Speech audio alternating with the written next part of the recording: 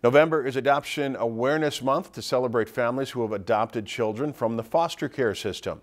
In 2016, there were 8 adoptions finalized in Crow Wing County and 5 adoptions so far this year.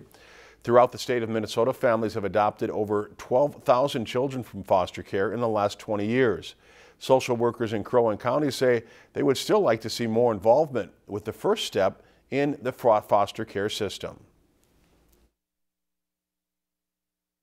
The ultimate goal is for the kids to be in a safe and happy and healthy environment, and that is what drives the work that we do. That is why we are here, is to make sure that that happens for the kids. And we couldn't do it without the foster families and adoptive families here in Crow Wing County.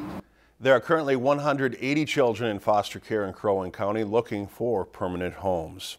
If you've enjoyed this segment of Lakeland News, please consider making a tax-deductible contribution to Lakeland Public Television.